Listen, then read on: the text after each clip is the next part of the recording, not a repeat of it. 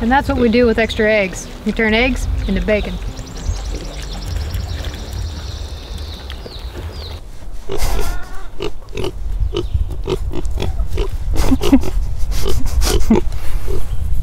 Is it good? How's that? Is that what you're trying to do? Oh, that's so good. These critters are cool. This is their water dish that we got them when we got the pigs, and they use it as a bathtub to wallow in. So we need to make them a better water situation. And that's what we're gonna do today. A while back I got 5 of these food grade barrels. They had barbecue sauce in them. Honey mustard actually. But the cool thing is when they put the barbecue sauce in, they put it in a bag, and then they put the bag in here, so nothing has ever actually touched the inside of the barrel. So it makes it perfect for a water barrel.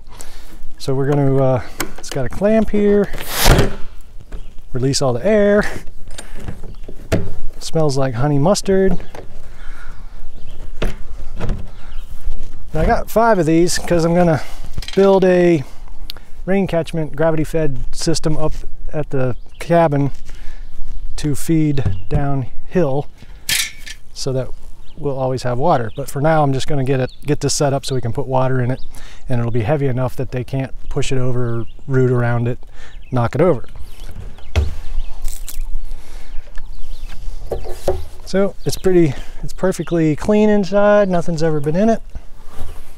This was a good find.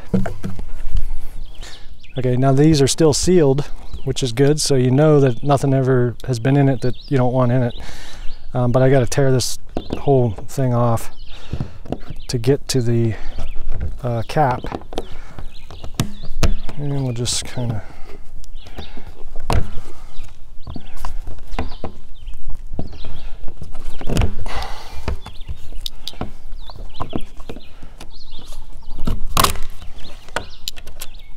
Alright, now I don't have a wrench for this, but you don't really need one. You can just kind of cheat, maybe.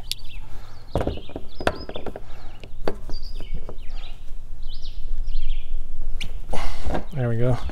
So this is where we can fill it. And there's another one of these here, which is smaller, that you could use as a vent if you needed to, but we just need this so we can fill it. Come here, pig. Okay. First I want to measure how far your face is off the ground. 10, 11 inches. So probably, I don't know how big these guys get, but I guess if we do it a foot off the ground, they should be able to manage that. Can you reach up here? Hey.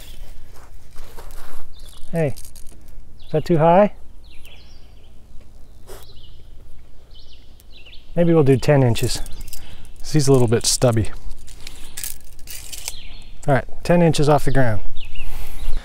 I'm going to put 3 watering nipples around the barrel. So I bought 3 of these bulkhead fittings. These have a 1/2 inch inner thread and 1 1/4 inch hole that you put these in. It says drill 1 1/4 inch hole. I'm going to do 1 1/8 inch, so it's a little tight. Okay, so these are the watering nipples. So you take your bulkhead fitting, drill your hole in your barrel, connect that, tighten it up, take your nipple, it's got a filter, and then you just screw it in there. And then when they push on it, water comes out. So that's what we're going to do. Now I'll leave a link below if you guys want to build this yourself. These are the parts that you need.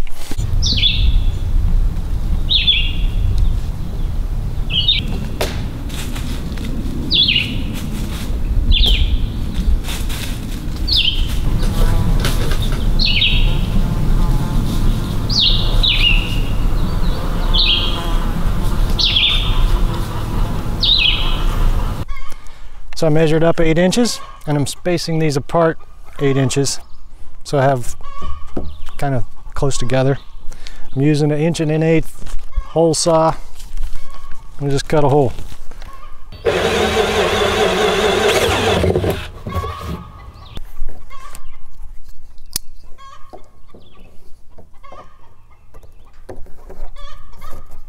Try and clean this up so you don't have any places where it'll leak. Try not to get too many shavings inside. Now the fun part.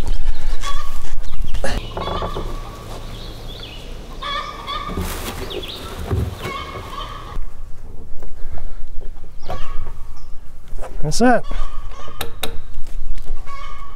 2 more.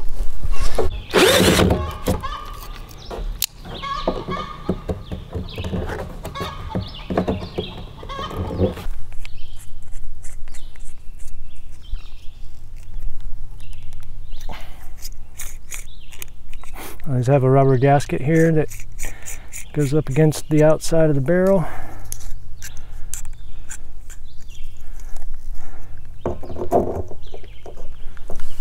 So you don't want to over tighten the locking nut in the back so that the gasket bulges, otherwise it might leak.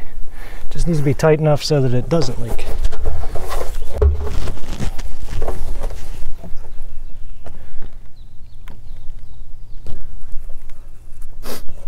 It's good to me.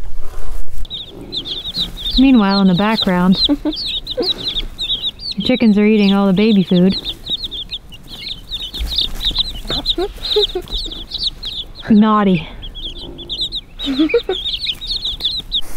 Okay, I got this all hooked up. If you remember back when we had our plumbing problems in the winter and all the pipes froze, I put a T-fitting in here so that when it warmed up I could do this, which is I ran a 10-inch pipe, valve, adapter for a garden hose. Now I just got to cut a hole in this, put it back together, and we'll have a hose bib.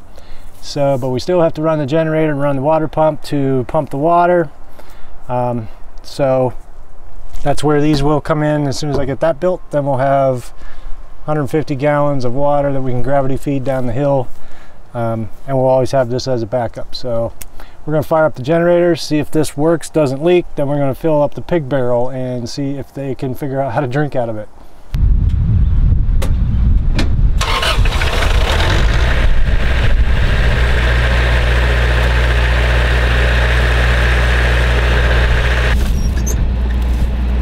Okay, moment of truth. See if it leaks.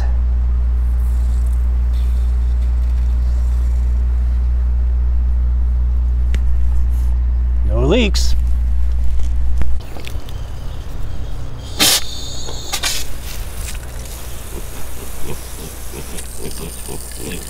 Don't get the baby chickens wet. I think our whatever that is broken. A lot of pressure. All right, so this thing is leaking, and I forgot until just now, like last fall, our buddy Josh, who sells hose nozzles, brass ones, like super awesome ones, he sent me this to try, and I have not had a chance to try it until right now. So, let's see what we got here.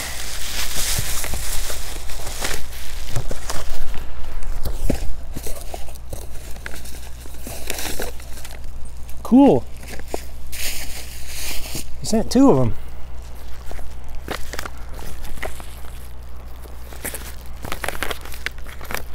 This is from October 29th, 2017. Sorry, Josh, it took us a long time to get to this. Go to worldsbestbrassnozzle.com and pick one of these up.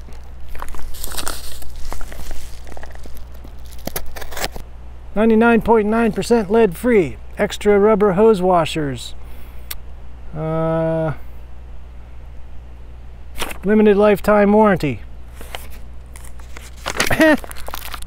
And a starburst. This is awesome. Cool. So they send you like 5 extra rubber washers.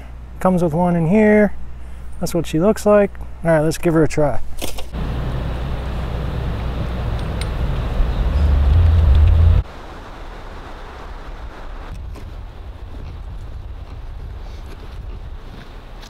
Okay, moment of truth. Sweet.